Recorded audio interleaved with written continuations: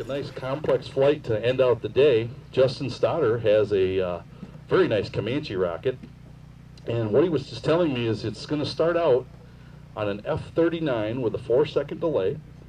It will stage to a D-12-3 and then finally end up with an E-9-6.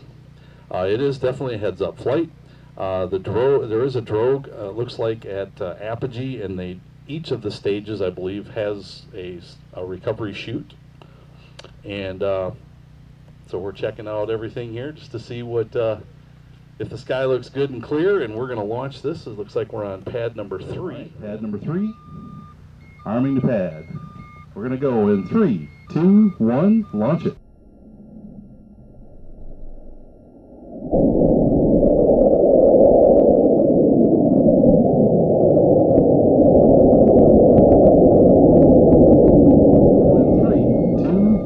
Launch it.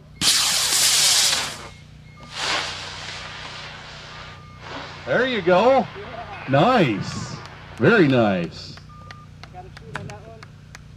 All right. No, I got a shoot now. Yep, I got a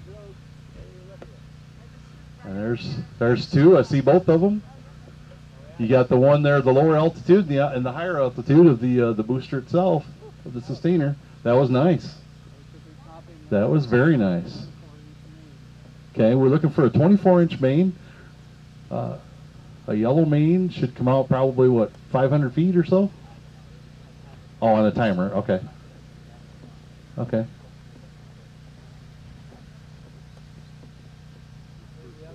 Well, it got up there, so it can take a little while before it pops the chute. Very nice flight. Yep.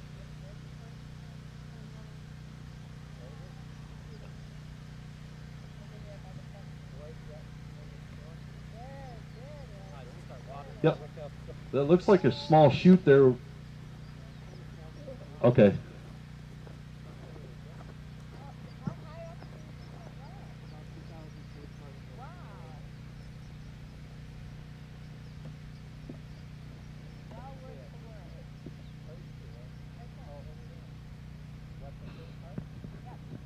Cool.